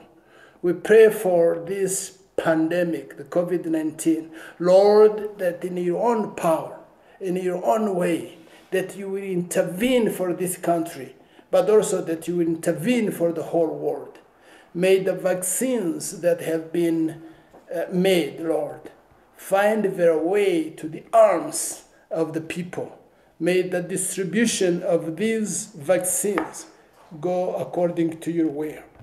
Father, we pray for the people without jobs, for the people without means, that you will provide for them. We pray for the economy of this country and the economies of the countries around us and the economies of the world. Father, that you will bless us, that you will bless this country, that you will bless the families, that you will bless the people who are working hard, that you provide for their needs, that you will give them food on their table. Lord, in your power, we pray that you will bless each one of us where we are. May the peace of God that surpasses all understanding continue to guard our hearts and our minds so that we may draw closer to you, Father, to love you and to love your Son, Jesus Christ, our Savior.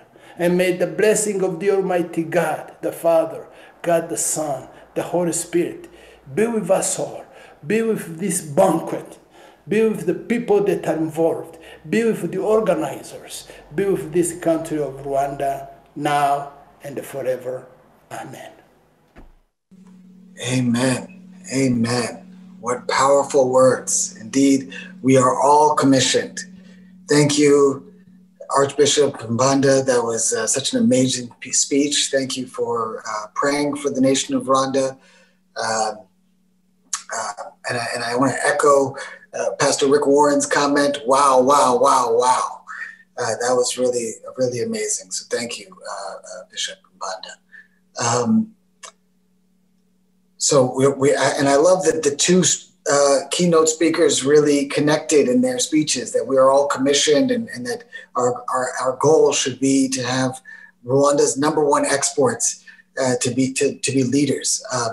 In this next part of our program, we're going to be praying for the country of Rwanda, for the nation of Rwanda.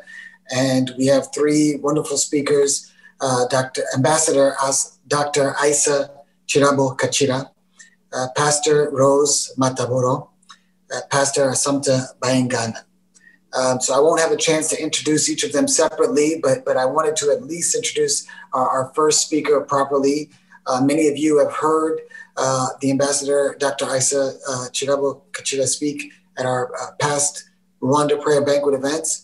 But just to quickly shed some insights into how she has already begun to live Pastor Rick Warren's challenge to us as in terms of exporting leaders. She has been an elected member of parliament, a former mayor of Kigali, a governor of the Eastern Province, before leaving the nation of Rwanda to become the former UN Assistant Secretary General and Deputy Executive Director of UN Habitat. And she is now currently serving the nation of Rwanda as Ambassador of Rwanda to Ghana. So it is a real delight and pleasure to have I've said the name 5 times now, Ambassador Dr. Isa Chirabu Kachira with us today. So Dr. Isa, if you could please join us and start us off with the prayer for Rwanda. And once she concludes, Pastor Rose will speak. And after Pastor Rose, Pastor Assumpta will speak. Thank you.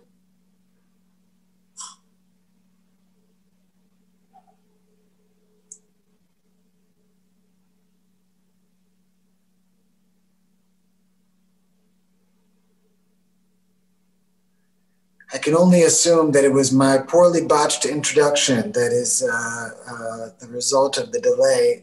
So while we sort out the technical difficulty for having Ambassador Dr. Isa Chirabu speak, may I please ask Pastor Rose Mataboro to please begin the rededication. Thank you. Thank you. Let's pray. We're going to pray for families. We're going to pray for marriages. And we're going to pray for the youth of Rwanda. The word of God says in the book of Ephesians chapter 3, verse 14 to 15, that for this reason I bow my knees to the Father of our Lord Jesus Christ, from whom the whole family in heaven and earth is named. And the book of Hebrews chapter 13, verse 4 says, marriage is honorable among all and the bed undefiled. Father God, in the mighty name of Jesus, we come before you, Lord, and we pray, we pray for families, Lord. We pray for marriages. We pray, we know, Lord, that in your perfect will is that family stays in unity. Lord, we pray for unity in family. We pray for harmony in family, between husbands and wife, between parents and children, Lord. We pray that you bring that communication between, hallelujah, the husbands and the wife, the parent and the children, in the mighty name of Jesus. Hallelujah. Lord, we bless marriages. Lord, we come against the spirit of divorce in the mighty name of Jesus. That everything that is broken, you put it back together in the name of Jesus. Lord, we ask you that you give more wisdom. Lord, you give more wisdom to wives, more wisdom to husbands, more wisdom to parents, Lord, in the mighty name of Jesus, that the husband will take his place as the head of the home, and the wife will take her place, hallelujah, and the children will respect their parents, and the parents will do whatever is they need to do for their children in the name of Jesus. And we know that your perfect will is for you to bring to raise strong family in Rwanda. That's why we commit every family, not only the family in the country of Rwanda, but every Rwandan family all over the world in the mighty name of Jesus. We speak unity, we speak harmony, we speak the presence of the Holy Spirit. We speak, hallelujah, that you bring love, true understanding, true communication in the mighty name of Jesus. And we commit the youth. We commit the youth of Rwanda into your hand, Lord. As you say in your word in the book of Psalm chapter 144, verse 12, you say, may our sons flourish in their youth like well-nurtured plants. May our daughters be like graceful pillars carved to beautify a palace, Lord. We commit into your hands the young adults, the youth, and the children, hallelujah. Lord, there is a pandemic that is worse than coronavirus. There is pandemic that is destroying our youth. There is addiction, Lord, all kind of addiction. There is child molestation, Lord. We commit, Lord, our young people into your hand, Lord. We speak protection over them, hallelujah. We come against every spirit that is trying to destroy their future in the mighty name of Jesus. Lord, we ask that you protect our children, Lord. As parents, we cannot be with our children 24/7, but your Holy Spirit, Lord, will be everywhere at the same time, Lord. That's why we speak protection. That's why we speak, hallelujah, That's why we speak protection. That's why we raise a hedge of protection around our youth, around our sons, around our daughters, in the mighty name of Jesus, Lord. We know that, hallelujah, in these end-time armies, Lord, you will use them in a mighty way. That's why we protect their destiny, Lord. We protect these sons and daughters that you brought into our families, Lord, that you will do what we cannot do, that you will protect them, that they will grow to be mighty men and women of God in the name of Jesus. We thank you for everything, Lord. We cover, Lord, families in the blood of Jesus. We cover marriages in the blood of Jesus. We cover children, Lord, young adults, and every youth in the blood of Jesus. And we thank you for everything. It's in the mighty name of Jesus that we pray and say, amen. Amen. Thank you. Amen.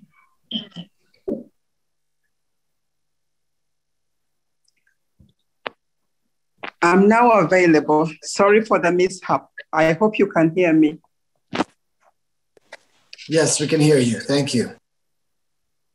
Yes, can I go ahead? Please, Dr. Isa. Thank you very much. Please just briefly allow me to really thank Antoinette and my sister Mathilde for inviting me. I really feel so blessed to be part of this team. So thank you so much. Let's humble ourselves under the mighty arm of God and continue to pray. Our dear loving Father, we come here before you in humility with our hearts full of praise. We deeply thank you for the purpose-driven servant leadership that you've given Rwanda at a time such as this. Lord, we thank you that through our leaders, working closely with Rwandans and the great network of friends of Rwanda, that you have brought us this far and helped us make tough but the right choices and decisions in facing crises such as this COVID crisis and the many other challenges that have come before us. Father, we thank you that you've continued to guide our leadership in love to serve and support, especially the least and vulnerable, as we move ahead. Lord, we thank you that you've continued to build. Lord, we thank you that you have continued to build trust and unity between the ordinary Rwandans and our leaders.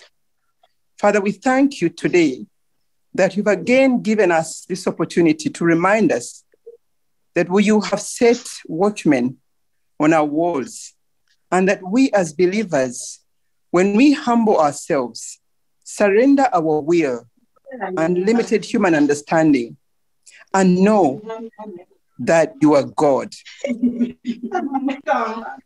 That Lord,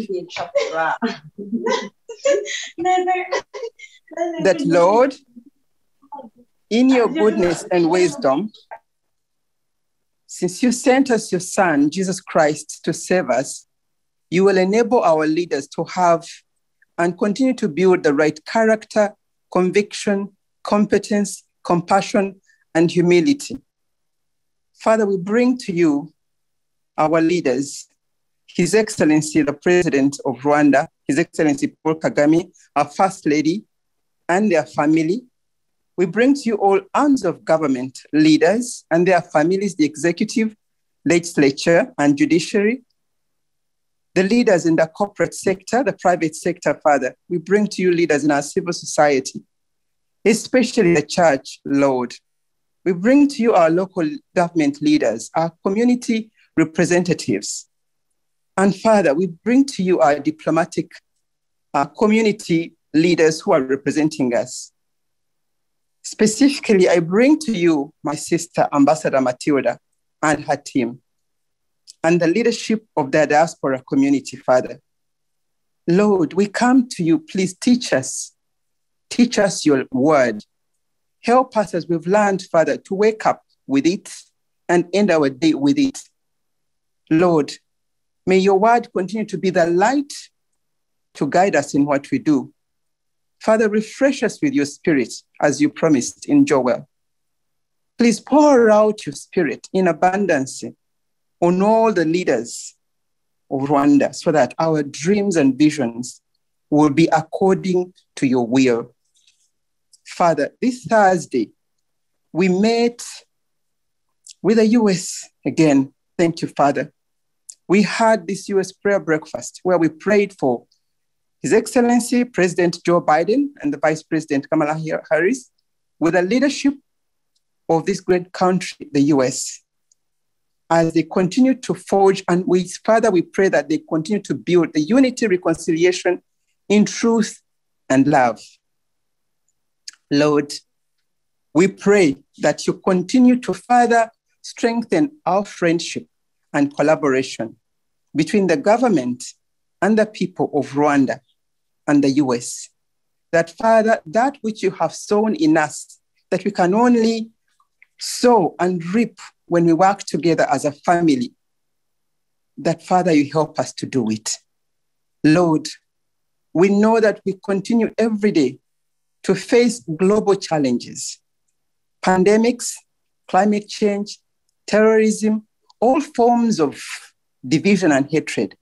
May we continue as leaders, Father, to unite first with you as our Father and guide, and amongst ourselves and between us and those that we lead.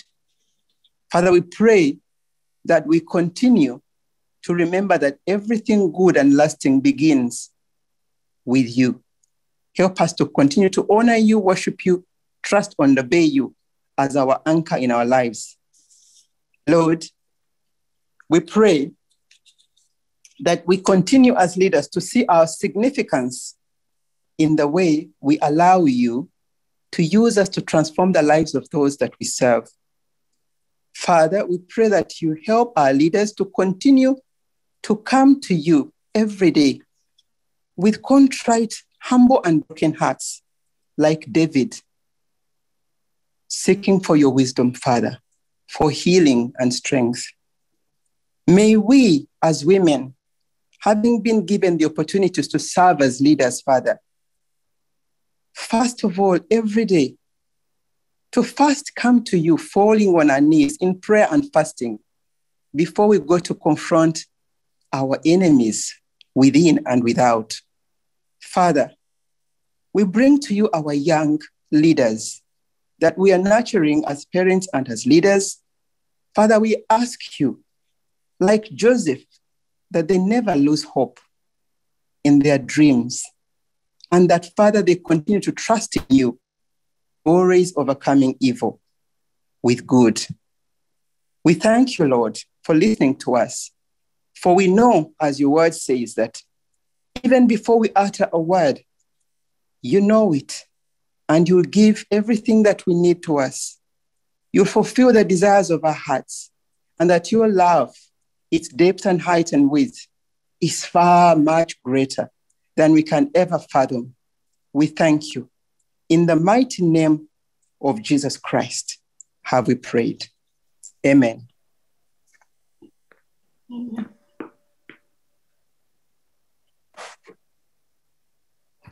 We are praying for the nation of Rwanda. We are rededicating our nation once again, and we are praying protection against COVID-19, wars, and any other calamities. We are standing in the word of God in Psalms 33, verse 12, and we speak it on our nation. Blessed is a nation whose God is the Lord, the people he has chosen as his own inheritance. We are calling upon our God, knowing and trusting that he's our Father and we are his beloved. And we stand in Psalms 60, verse 5, that your beloved may be delivered. Save with your right hand and hear us, Rwandans and friends of Rwanda, as we rededicate our nation to you. Father God, we humble ourselves before you. We thank you that you have loved us as your children, as Rwandans, as friends of Rwanda. We thank you that you have raised our nation from the pit to a place that is praising your name, that our nation is bringing praise to the world because of your mighty hand. We thank you for each and every action you have done in our nation. We thank you for the great leadership you have given to us, oh God. So we are rededicating our nation to you, that once again, Lord, you do what you only can do, that is beyond our imagination and our thinking as God. You do it abundantly, exceeding as our Lord. We pray that, Lord, your protection will be upon us, that especially against this time, especially against this period of pandemic, Lord, that all Rwandans will be protected. We speak healing over those who are in the hospitals. We speak healing over those who are sick and not even know it, God, that they will not spread it around. So we pray that you, Lord, as this pandemic has taken so much from your people, that, Lord, you who can make a way where there seems to be no way, you who can, who has fed manna to the people in the wilderness, that you provide, that your people will not lack. We pray that you meet the needs according to your riches and glory. Lord, we pray safety around our borders. We pray that your fire will surround us in the north, in the south, in the west, in the east of the country, God, that there will be peace among our neighboring countries, that there will be harmony among our neighboring countries, that we will see great unity in the countries of the Great Lakes, oh God. So I pray that, Lord, your powerful hand, right hand, mighty hand, will be upon each Rwandan family, whether in a country or in the diaspora. I pray even for our friends who have taken their time to bring the good news to us. Pastor Rick Warren, even our own Archbishop Mbanda, that everyone who is here, God, that your protection will be upon your people, that we continue to see your great works, that every word you have spoken upon our country shall be fulfilled, that because we know and trust that you are not a man that you lie, you are a God, and your word always comes to be fulfilled. Thank you for this time. We praise you for what you have done and that you are going to do, because you are a faithful God. Blessed be your name. In the name of Jesus, we pray. Amen.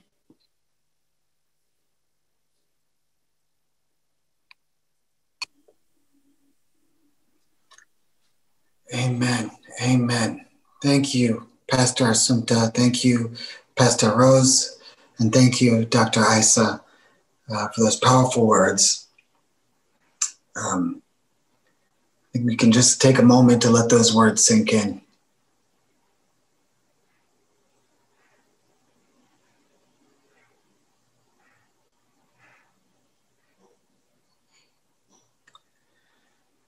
Family, friends, participants, thank you so much for being here for this, very important annual event that we have.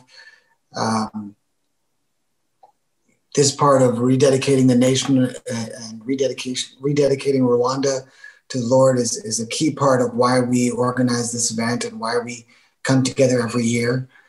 We're also very thankful that each and every year we've had the consistent and unwavering love and support of our wonderful ambassador, Her Excellency Mathilde Mukantabana, who requires no introduction for all of us in the DMV or in anywhere in the U.S.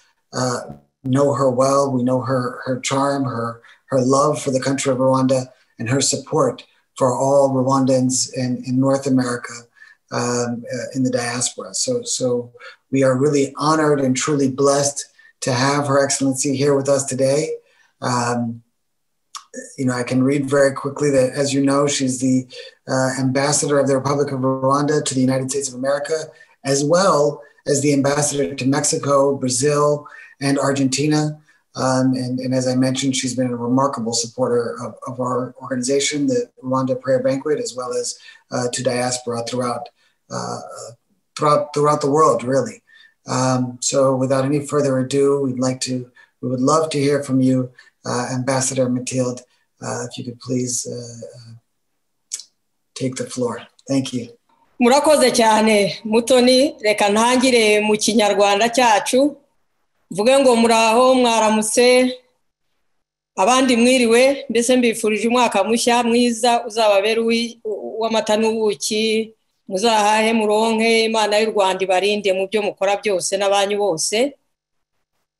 I really would like to express my gratitude for being with you again today as we convene for the annual Rwandan Prayer Banquet. This is and has been a wonderful forum to share our fellowship, to further strengthen our relationships. So let me start by thanking you for the organizers, particularly Madame Antoinette Kanyabutembo and your committee, who have brought us together time after time, rain or shine, for the last 19 years, to pray for our leaders, to pray for our nation. There's a saying in Kinyarwanda that Rwanda rufite Imana. We are indeed blessed. Even today, under the current circumstances and challenges caused by COVID-19, to curtail you from organizing this far-reaching event, you still did it. We are here. I'm especially elated and deeply appreciative by the amazing people who have spoken before me. Thank you so much, Pastor Rick Warren, for your edifying speech, your sermon. You know, it builds us up. As you were praying, I felt this energy I haven't really felt in a long time. Thank you for the whole team from Saddleback that has been supportive of this event for quite some time now. You know, for almost 4 years, you have been a constant presence as we have been coming together.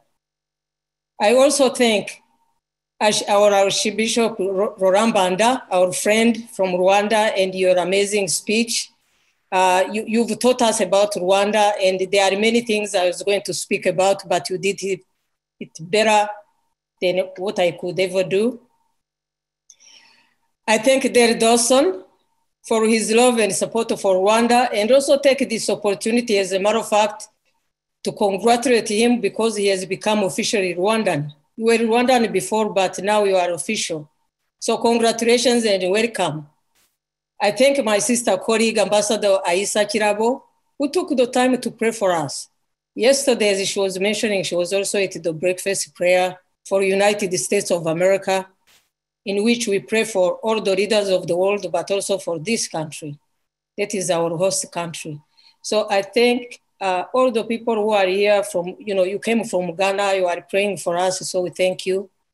I thank you for all the people of God who are praying for us today. The pastors, the people in this room, this is what brings us together, and you are really responding to the theme of the Rwandan Prayer Banquet of 2021. I have set the watchmen on your walls, and I'm not going to pretend to try to talk to the theme because the previous speakers have done it and better than I can ever do. But one thing I can say is that the challenging times that have tested us as people over and over again, if anything, have also magnified the importance of faith, of unity, of resilience, and hope for the future. So this forum that is bringing all the people together is an example of that. We have seen Rwandans and their friends mobilizing and putting their resources to tend to the most vulnerable among us. We have seen this forum walking the talk and using prayers to lead the action in assisting those in need. I call on you to continue to be the beacon of hope for all of us. To achieve that, it's all of us, young, old, poor, rich, races, all races, regions, to have a unity of purpose. And this forum is the beginning of it. It expands, it multiplies. As we pray for Rwanda, let me ask for all of us to pray to really continue the journey that our country has embarked on. We are standing as a country because our leaders and the people of Rwanda have embarked on unity. The unity is to the center of what we do as a nation. And unity is what is bringing us here together to pray for each other. So that unity has to be mirrored and modeled through our lives as we live in the diaspora and beyond. Friends, let's not just pray, but let's us live by faith. Let's live the faith. Let's love others. Let's seek the good in others. Forge unity and give a hand to the vulnerable. Thank you again for continuing that journey. And I will conclude my remark by saying that Imana y'u Rwanda has been always central to our lives. It's not a foreign concept to us. Since the beginning of our nation, Imana was still part of our heritage. So as we conclude, and I conclude what I'm saying, I have to say that as people say, Imana yirirwaga ahandi igataha i Rwanda, when you look at what is happening, as a matter of fact, and this says God spent the day in other countries and came back to spend the night in the country. Right now, we can add that Rwanda has a permanent residence in the country. He's not just going somewhere else, but he's also there during the day, during the evening, and he's here. As you are praying for our leaders, Murakabaho, continue what you're doing, continue to commend and recommend our leaders to God the Almighty, and take care and stay safe. Again, thank you for the organizers of this forum.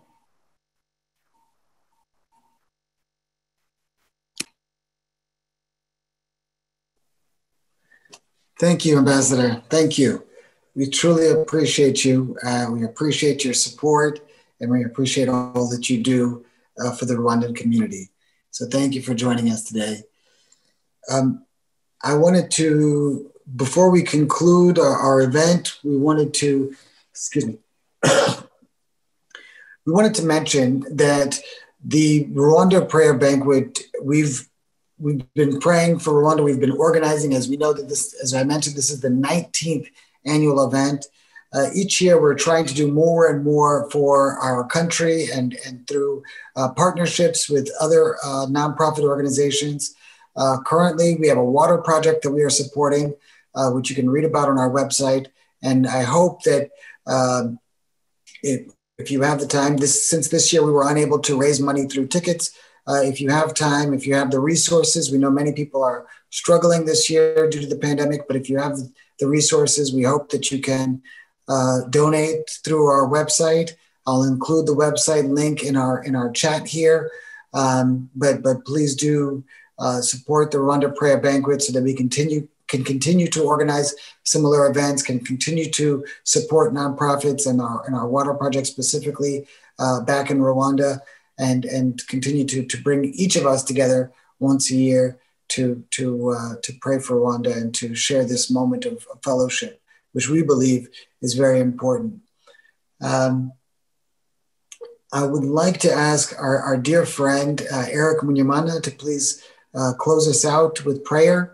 After that, we will play a video to show some Rwandan cultural dance and some music, but this will be my last time speaking. So thank you again. This has been an honor for me to serve as your master of ceremony today. My name again is Mutoni Karasani. I wish you all of the Lord's blessings and a very fruitful 2021. My heart goes out to each and every one of you, and especially to our nation of Rwanda. Thank you. Eric? Yeah, thank you, Mr. Mutoni. Thank you for allowing me once again and giving me the privilege of closing us in prayer. It's going to be very easy because everything that needs to be said, prayers, teachings, comments, has been done and has been said through the comments of the participants, through the wonderful, inspiring teaching of Pastor Rick Warren and Archbishop Mbanda. and the great message of our ambassador, Her Excellency Mathilde. So my prayer is from Ephesians 3:20-21, because there is nothing I can add on every prayer that has been said in this gathering. So this is my prayer from Ephesians 3:20-21. Now to him who is able to do immeasurably more than all we ask or imagine, according to his power that is at work within us, to him be glory in the church and in Christ Jesus throughout all generations, forever and ever. Amen.